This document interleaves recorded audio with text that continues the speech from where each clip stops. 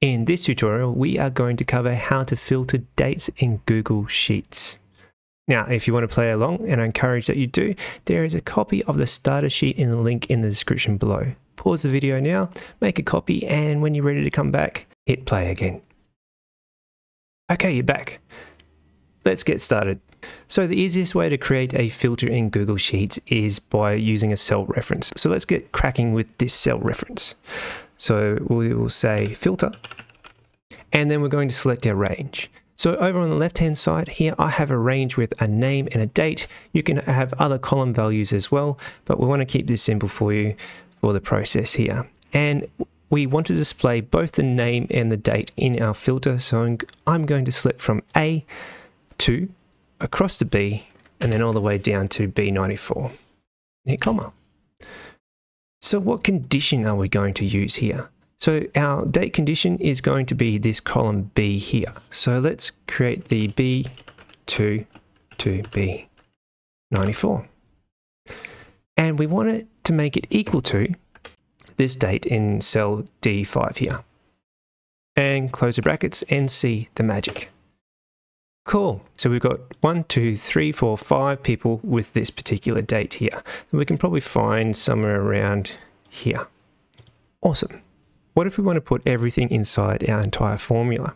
Well, with dates, it gets a little bit tricky. So intuitively, you might expect to do something like this. So I'm going to just go over here and grab this filter function here by clicking on cell D6 and selecting the entire filter with Control C. And then over to H6, I'm going to just Control V to paste it in. Now, instead of having this cell reference, you might think, what if I just put it in as a string? I'm just going to hide this quickly. So if I go 23/01/2024 and hit tab, you can already see there's a red underline here. And there we have it, we have an error. So that's not going to work. Now, before we continue on, let me just remind you that I am from Australia, and a lot of Commonwealth countries and other countries use our date with the day at the start, followed by the month and then the year. If you're from the Philippines, Canada, the US, of course, it is the day and the month are switched around, but you are smart cookies and capable of doing the mental rotation for this tutorial, I'm sure. Okay, so where were we? So why doesn't this work? Well, the way dates are stored in Google Sheets is through a positive number. So I can display this by using the value function here. So value. And then let's just select a date here. And you can see here that the date is actually represented as 45,314 for this date here. So what's this all about? So in Google Sheets and even Excel and OpenOffice, all dates are derived from the 30th of December, 1899. So let me just prove this point here. I can actually use the to_date function here and type in 0. And you can see that we've got the 30th of December, 1899 here. So this is the total amount of days since this particular date that this date has occurred on. So instead of building a string here, we need another function to help us along with creating this filter. And we can use the date function first for this one. So let's get cracking with that. So just copy this original here. So we'll hit Control C to copy, and then down in H10, let's go back into our formula bar at the top here and Control V to paste. And now we're going to type in date. Let me just expand that. The date function takes 3 arguments. The first one is a year as a number, which is going to be 2024. And then we put a comma in, followed by the month, which is going to be 1 or 01, it's up to you, and then the day, which is going to be 23. And then we need to close the brackets for that date. And let's hit tab now to see if this works inline. There you have it, it works inline. Now there's another way of handling this, and that is with the date value function that you can see down here.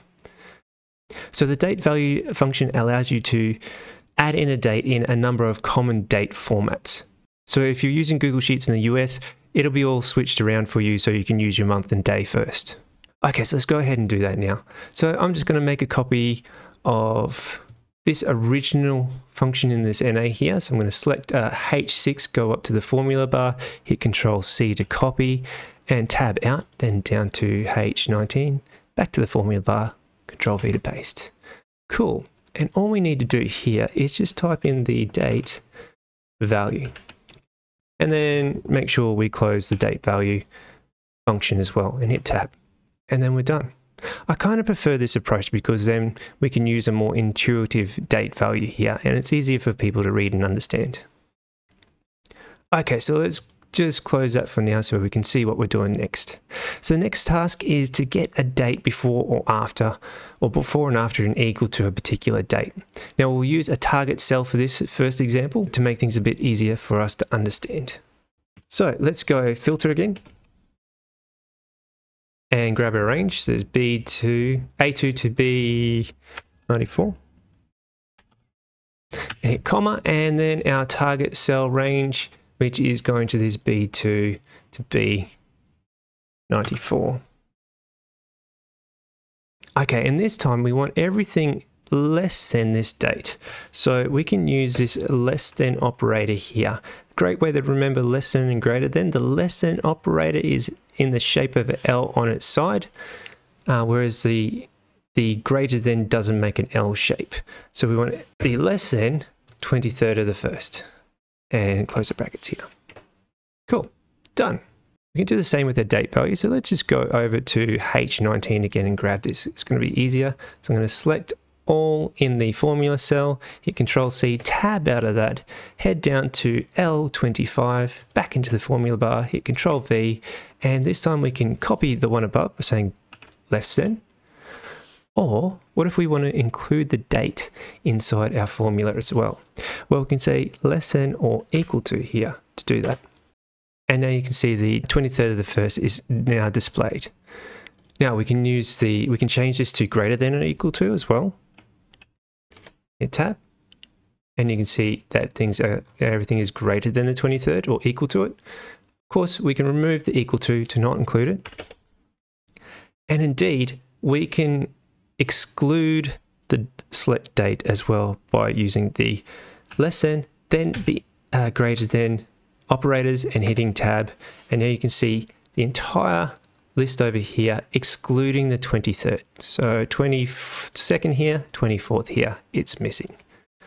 Let's just put things back to the less than here for your reference sheet. Cool. What about if we want to display our range between two dates? Let's just close that one for now. Okay, so we've got a cell reference up here. So let's just grab this item here in L6 and we'll grab this filter and we'll hit Control C, tab, back over to P6, back into the formula, Control V to paste. And all we need to do here, so we need to get this dates between two dates. Now, intuitively, that generally includes the dates. So we have to do greater than or equal to for this one, and then less than or equal to for this one here. So let's just change this up the top here, this first condition to greater than or equal to P4, and then comma. Now we don't have to reinvent the wheel. Let's just copy this previous condition and paste it in.